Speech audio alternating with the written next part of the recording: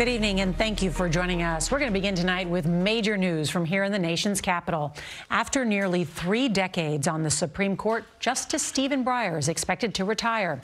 Sources tell CBS News that the 83-year-old will stay on the bench for the rest of this consequential term, deciding on major cases like abortion rights, and he'll wait until the Senate confirms a successor. The liberal justice is under pressure from the left to step down while Democrats maintain control of the Senate and the White House, so his replacement won't change the ideological makeup of the nation's highest court. In recent years, Breyer has found himself in the dissent on a bench that has moved more to the right with a 6-3 conservative majority. President Biden will now be given the opportunity to fulfill a campaign promise and appoint the first black female Supreme Court justice.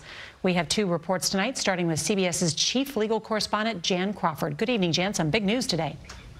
It could literally change the face of the Supreme Court, Norah. Now, Justice Breyer let President Biden know last week that he plans to retire this summer, and so that's now shifting the focus to who will replace him.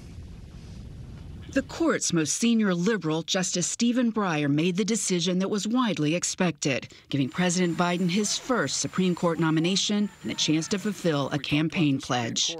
I'm looking forward to making sure there's a black woman on the Supreme Court. The top candidates are all sitting judges. The frontrunner, 51-year-old federal appeals court judge Ketanji Brown Jackson, a Harvard Law School graduate who is a law clerk for Justice Breyer.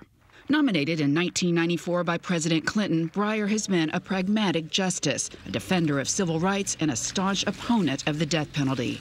Engaging and well-liked by his colleagues, he also likes to talk and listen, as he told me in this conversation in 2019.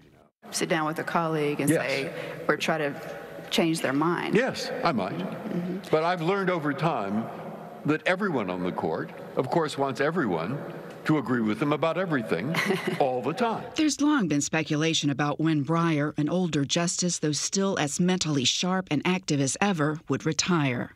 You're not going anywhere. Well, I certainly don't intend to. But that was a year before Justice Ruth Bader Ginsburg passed away, giving President Trump his 3rd Supreme Court nomination. Breyer, an ardent defender of keeping the court separate from politics, resisted a drumbeat of pressure from progressives last year that he stepped down so President Biden could replace him. When exactly I should retire or will retire has many complex parts to it. I think I'm aware of most of them. This year, the decision, which the left hoped for, was his own.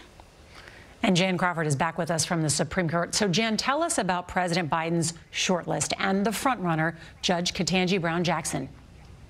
Well, I mean, behind Judge Jackson's strong credentials and, of course, that clerkship with Justice Breyer, I think what makes her an early favorite is that she was recently confirmed by the Senate to the prestigious Federal Court of Appeals here in D.C. with 53 votes, including 3 Republicans. And also, if the White House is thinking about moving really quickly on this, which our sources suggest that they are, that means that she's also been recently vetted and extensively vetted. She even met with President Biden. But, of course, some of the other potential nominees on that short list have been recently vetted as well, Norah.